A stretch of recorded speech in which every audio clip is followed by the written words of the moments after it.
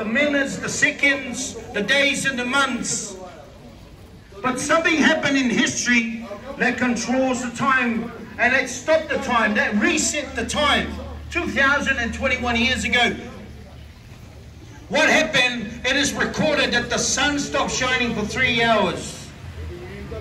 That there was an earthquake, people dying, and there was a resurrection. 2021 years ago, if you say, let me elaborate, because you know, it's 19 hours and 45 minutes now. It's 30 days. It's 9 months. 2022 years sounds what? Something happened 2021 years ago that the Romans were ruling the earth for 1,000 years. And what they did is they crucified the Son of God on the cross. When the Romans crucified Jesus Christ on the cross, the sun stopped shining for 3 hours. From noon until 3, darkness came over the whole land, and about 3 o'clock, Jesus shouted with a loud voice, my God, why have you forsaken me? Then Jesus cried out again with a loud voice and heated up his spirit. Then behold, the temple curtain was torn in two from top to bottom. The earth shook, the rocks were split, and the tombs were open, and many bodies of the saints who died raised.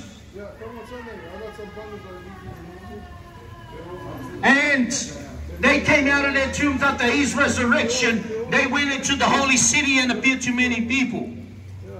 So when the Roman centurion saw that the earth, the earthquake, the sun stopped shining for 3 hours, and people coming out of their graves after Jesus rose from the dead, the saints are the people that believe, the non-believers didn't rise from the dead. These people were dead for hundreds and thousands of years. Decomposed bodies with just bones, skeletons. But when Jesus rose from the dead, the believers rose from the dead as well. Isn't that awesome? I know I've been to many funerals. I've never seen anybody rise from the dead. My brother died, he's still dead. My dad died, he's still dead. And anybody else, any other man never rose from the dead. But the Romans saw that the earthquake, the sun stopped shining for 3 hours, and that Jesus rose from the dead. They said, this is the Son of God. So the Romans eventually record the name of Jesus Christ. God bless you, boys. In history, AD after death, BC before Christ. See, that's the facts.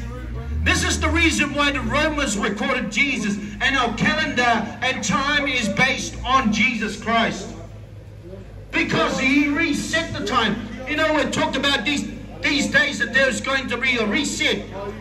Only God can reset time. Because, you know, God created time. Where does time come from? Because time controls you and me.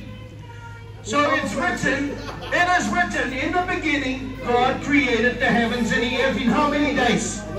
How many days? 6 days to be exact. And the 7th day he rested. How many days a week? There you go, 7 days a week. You know that song says, it's written all over your face. You don't have to say a word. You know, it's written all over our face. The truth is in our face, it's in the time. Yeah, and the seasons and the hours and the days and the months that God put it in place as a sign for you and me. As a sign that he loves you. As a sign that he gave his life for you and me. And he died on the cross. And he paid a price. Your name was on that cross. When Jesus paid a price, he said, it is finished. It is complete. Finito. No more keeping of the law. That's the Old Testament. No more keeping of the Passover. Some religion, they say, oh, you've got to keep the Sabbath and the Passover. That's the Old Testament. The New Testament is the fruit of blood of Jesus. Jesus said, this is the new covenant in my blood. But now we can be forgiven through the blood of Jesus, not by keeping the law, not, in the law, they say 10 commandments. But when you look into it and study it, it's over 300 you know, 300 things that you had to keep of the law. So we all fall short of keeping the law. We all fall short